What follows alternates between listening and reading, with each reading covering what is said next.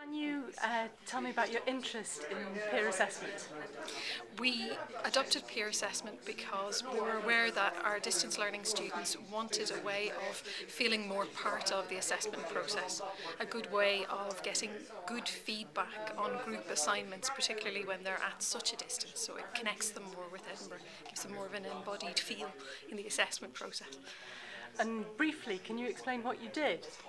We used a tool called WebPA, which is a free tool that's provided by Loughborough. We worked with Stephen Vickers in Information Services, and he helped us to embed it within WebCT.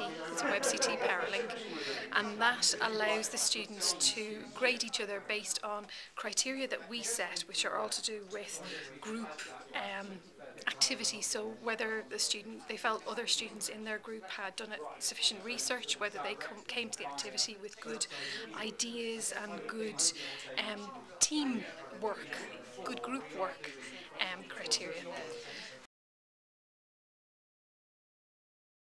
It takes the group mark and alters it based on the criteria that the students have graded each other against. So if you've got a group who've worked well together, they've all graded each other the same, then their group overall mark will not change.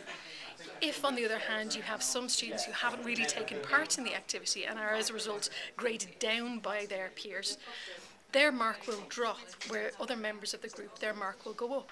So the students actually get a good idea of how well they've participated, how well their peers have viewed their input to the group activity, and the students seem to have liked that. So you said that the students like that.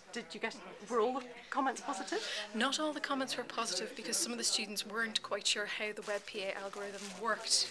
So the notes and guidance and introduction we'd given them to WebPA had to be altered for future groups.